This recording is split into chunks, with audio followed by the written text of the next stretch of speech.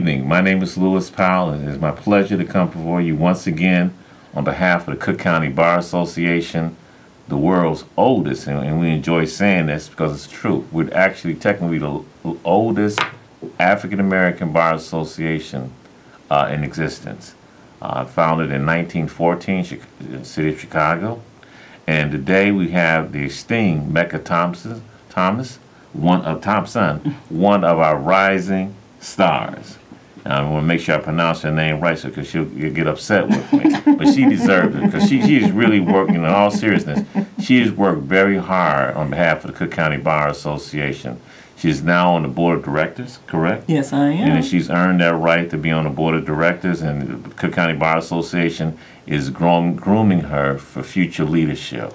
Mecca, tell us a little bit about yourself. I am an attorney. I've been practicing over 10 years now in Chicago.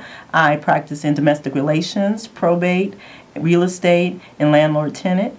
And I graduated from undergrad from Loyola University with a degree in political science and a minor in international studies and African American studies. And then I went to Howard University School of Law.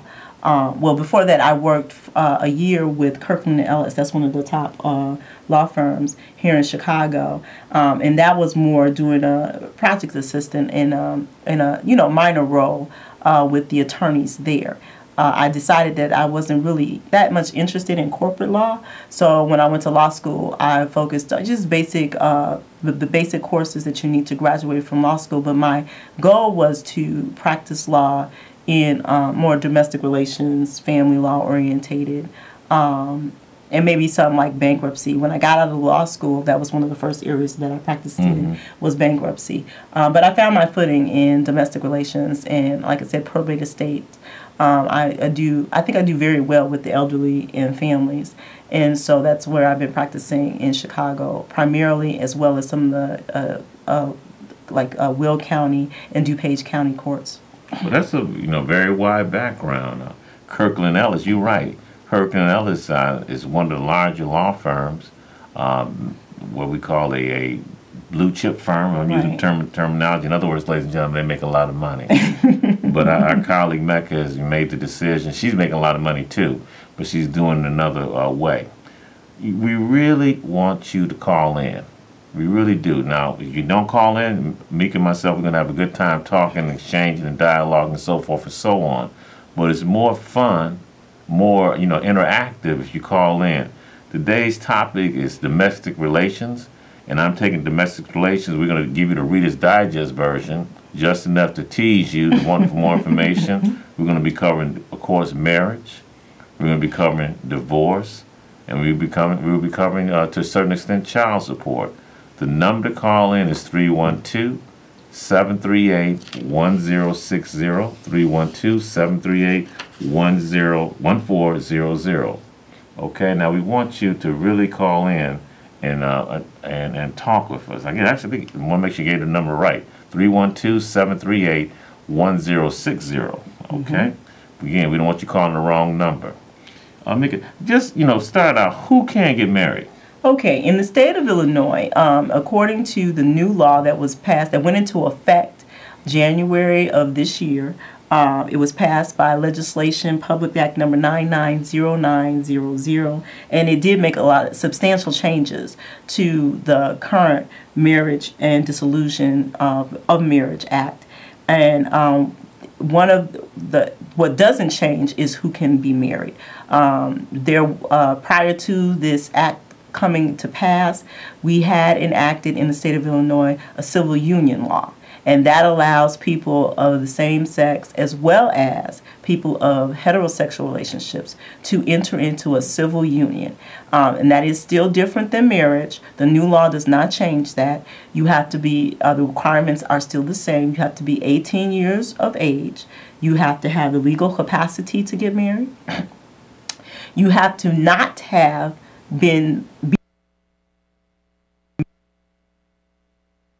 and you also cannot be closely related. Okay, let me ask you a couple of questions. We want to make it plain enough so I can understand it, and certainly informative enough for our audience to enjoy it and get something out of it. You said, I believe you said the legal capacity? Legal capacity. So you can't be of unsound mind. You have to be able to enter into the marital relationship. So you have to be able to basically make the agreement declare that you are going to marry X person. You have to be able to go to the court and get a license. And those who are not citizens of this country would not have the legal capacity to enter into a marriage in this country. If you're under the age of 18, you wouldn't have the legal capacity to get married. And if you are mentally disabled, you wouldn't have to do it. So those are some examples. What question? Counsel, what about, you said a citizen. What about individuals, I may get the terminology wrong, in terms of a green card, meaning that you have permission to reside in the United States and to work in the United States?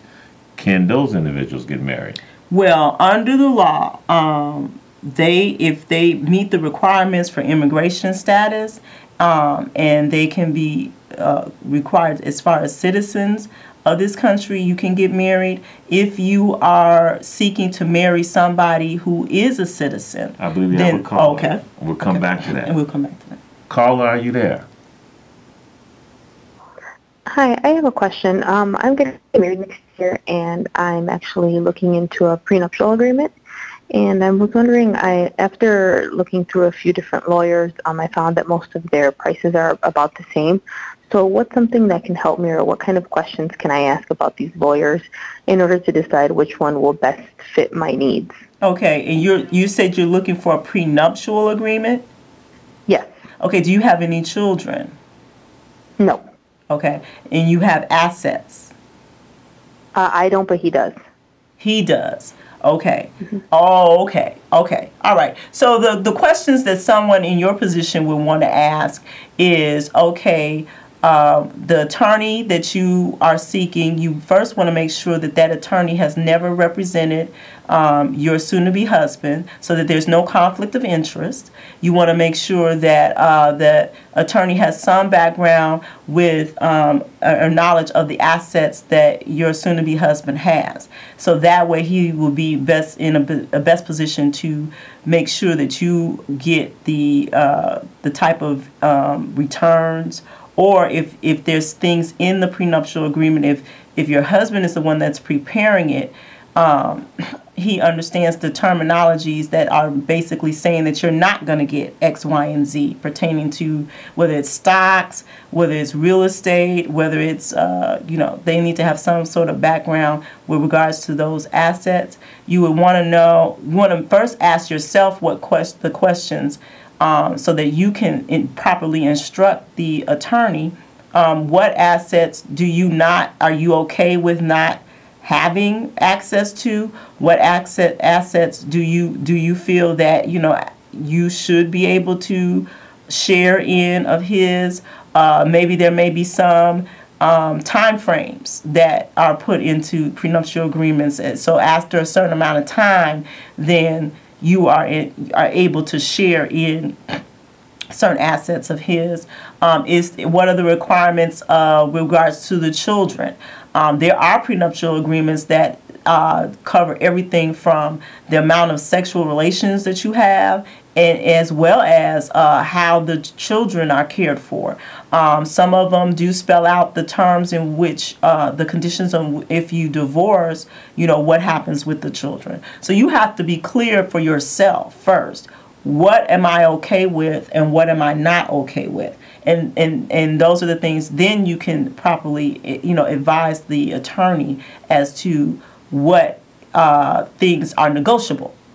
Prenuptial agreements is all about the art of negotiation. If you're not really honest with yourself as to what it is that you want and what it is you don't want, then that agreement isn't going to benefit you regardless of how competent that attorney is. You have to be clear about your assets. What kind of assets does he have that will put you guys both in a different tax bracket in the event that you divorce? How will your assets be treated? Will he be able to share in what maybe whatever little things that you have? People sometimes don't remember pensions are assets. Things that you have before the marriage, though, legally in the state of Illinois, are not part of the considered marital property.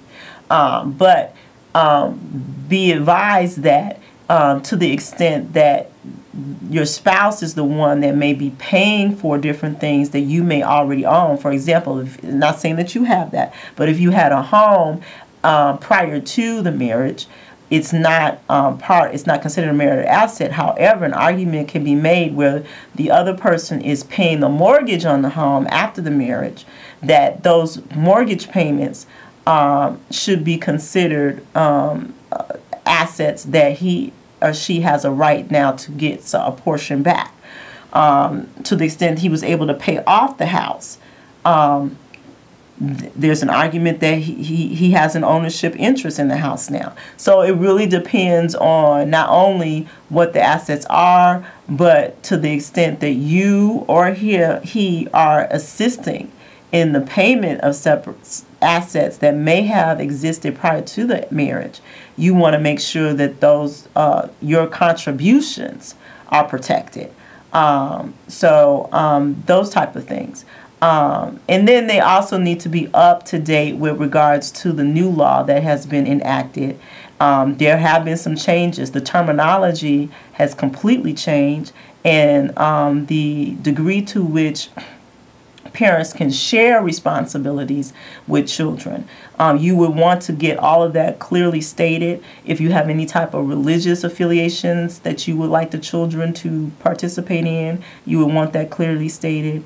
So really get first thing is always to be clear as to what you want, and that way you can best advise the attorney, and then make sure that the attorney's capacity, background matches, and experience matches the workload that they're going to have to take into account, and that is the assets, that your soon-to-be husband has, as well as the different contractual experience with negotiating those type of agreements. Very good. That was almost like a laundry list. Very good. Carla, I think Attorney Thompson answered your question. This new law, what is you see that the terminology has changed? Yes. For example, it's no longer you have custody. No longer do you have it's parental responsibility. But what do you have? So you can share basically with parental responsibility for children. That means now you can share. You can divide up the different duties. For example, for the most part, a parent that is going to, the child is going to reside with them, they will still retain a lot of the parental responsibilities with regards to preparing the child for school, making sure the child eats, sleeps, is clean, and so forth. However, usually that parent, the custodial, quote-unquote custodial parent, was the one that did the going to the doctors, the schools, and so forth and so on. That no longer has to be the case. The other parent can be the primary parent that is registered with the school system and has parental responsibility for the education of the child. Let me ask you this. So are you saying, okay, the old terminology, I believe the domestic relations is not my area. So my understanding was usually the person that has the primary custody of the youngster is basically responsible for most of the things. Right. Being registered for school, taking them to the doctor, so forth and so on. So counsel, are you saying now that even though the youngster may reside with one parent, that the other parent can have the responsibility of registering the youngster for school? Now, right. When that other parent, the question, that other parent is not the parent that physically has the child, can the child be registered in the area that they live?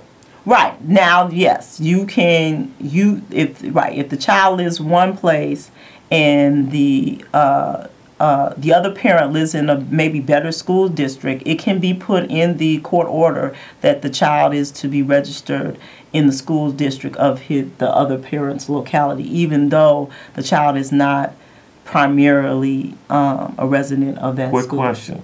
Okay. There have been instances, say I'm just picking an example. The village of Flossmoor, okay? Flossmoor has a very good school system. And from time to time, people are caught not living in the district in terms of the child living in the district.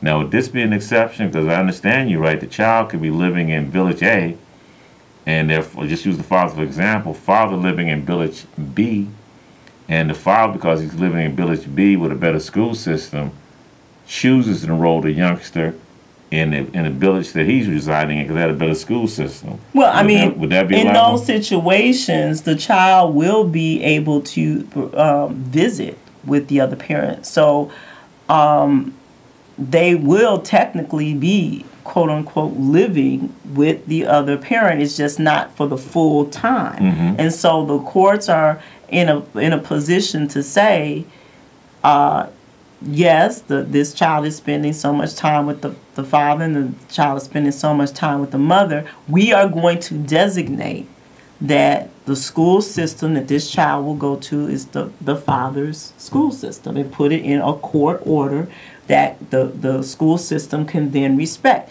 The arguments really were against that was because no one's paying taxes, but that's not the case.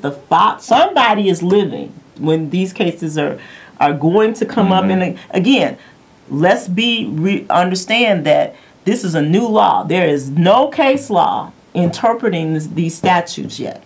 So everything that I'm giving you is statutory discussion as far as what the lawyers have discussed it that I have put this law together.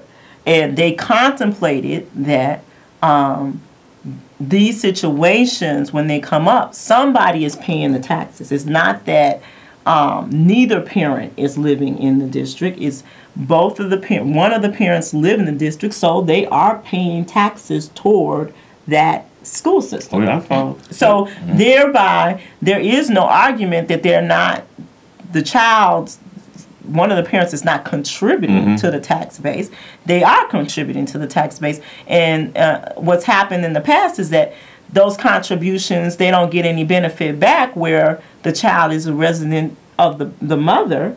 And even though the father is paying toward those taxes, his kids can't go there simply because the child is spending more time with the mother.